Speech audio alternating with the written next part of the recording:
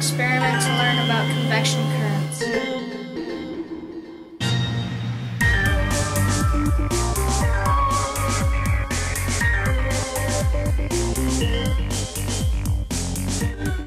Okay.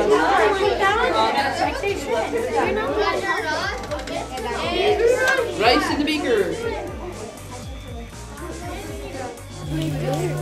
Okay, we're gonna go ahead. If everybody's got their goggles on in your group, in your area, turn on the burner.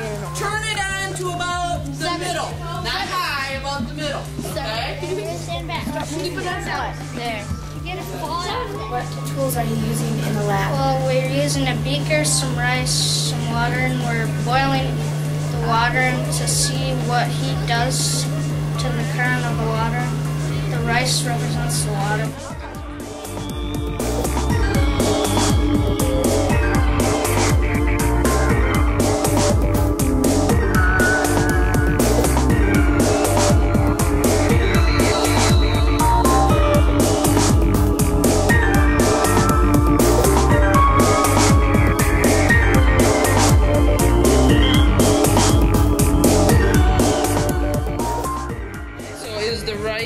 Is it pushing the water up? Is it pushing the rice up?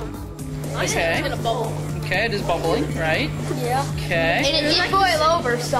Alright, now, what is this showing? Like, in real life, what application can we make? Something about the ocean. Oh, that's something. Oh, that's ocean currents. Right, so what heats up the ocean? Yeah, you guys just The sun. And what does the water in the ocean do as it heats up? It makes current. What shape are the currents? Circles. Ah, exactly. Okay, there's some circular kind of currents.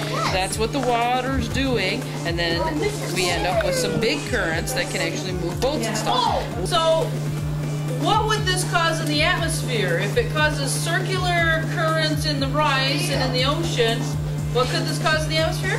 Rubber in the ocean. Good. Tornadoes, hurricanes, windstorms. It actually can just even cause wind if it's not too much of a difference and too much of a circular pattern. By the way, those are called convection currents.